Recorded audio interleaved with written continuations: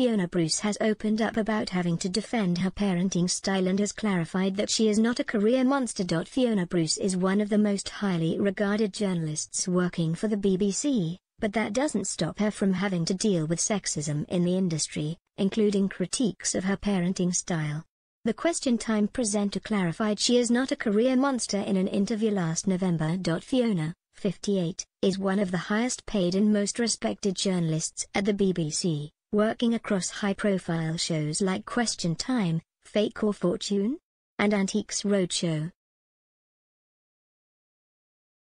The news presenter made no secret of the fact that she is ambitious when it comes to her career, opening up about her work ethic in an interview last year.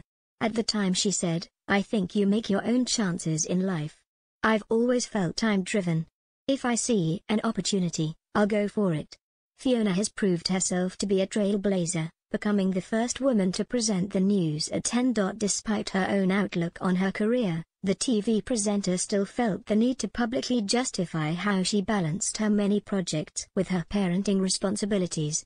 The star recalled in the interview how she chose to return to work 16 days after giving birth. At the time, she felt it was necessary to tell the public, "I'm not some mad career monster."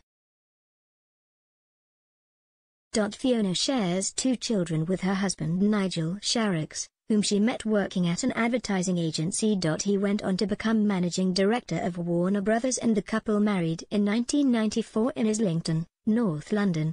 The pair welcomed their first child Sam 4 years later while Fiona was making her mark as a reporter on Newsnight.